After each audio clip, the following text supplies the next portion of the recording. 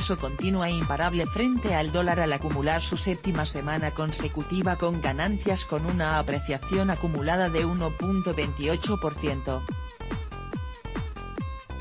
En sucursales bancarias, el billete verde se vende hasta en 19.55 unidades, mientras que en operaciones al mayoreo se cotiza en 19.14 pesos. El peso mexicano se mantiene estable como la mayoría de las divisas que de nuevo ganan terreno frente al dólar, luego de una semana en la que las minutas y varios oficiales confirmaron que la Reserva Federal será más paciente para seguir subiendo la tasa de interés, señaló el análisis del banco base.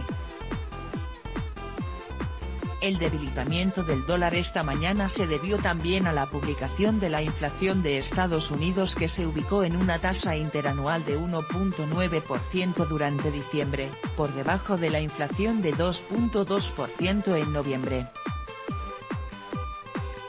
El dólar también está débil debido a nuevas preocupaciones por la extensión del cese parcial de operaciones del gobierno estadounidense.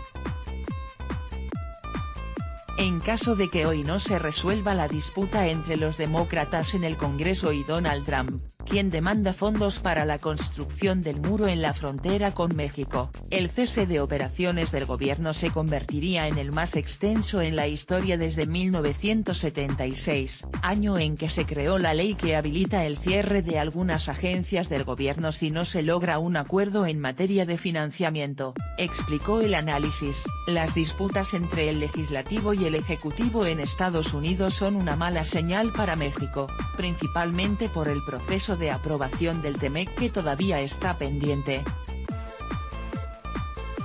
El día de ayer el subsecretario para América del Norte de la Secretaría de Relaciones Exteriores, Jesús Seade, dijo que el proceso de ratificación del TEMEC en Estados Unidos podría ser complicado, debido a la composición actual de la Cámara de Representantes, ante la posibilidad de que los congresistas demócratas quieran realizar cambios. De ser así, se crearía otra fuente de incertidumbre para la economía mexicana.